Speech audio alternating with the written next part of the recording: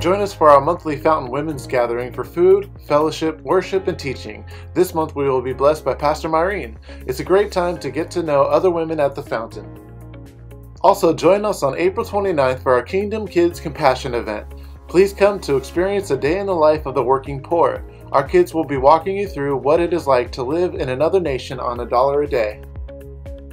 Our next night of prayer will be on the National Day of Prayer, Thursday, May 3rd at 7 p.m.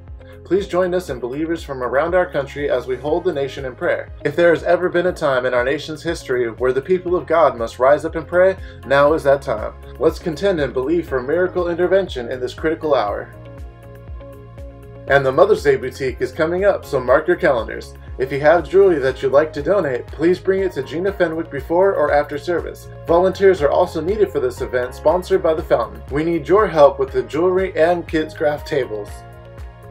God's mercies are new every morning, and His love endures forever. If you haven't yet taken up the Witness 52 challenge, don't be discouraged. Today's a new day. Steve Tavani challenged us to be a witness to just one person a week, have one salvation a month, and disciple 3 people a year. It's never too late to be a witness of God's love and salvation for all. So join our Facebook group or grab some of the Witness 52 cards in the back and release the testimony of what God is doing with the life you gave Him.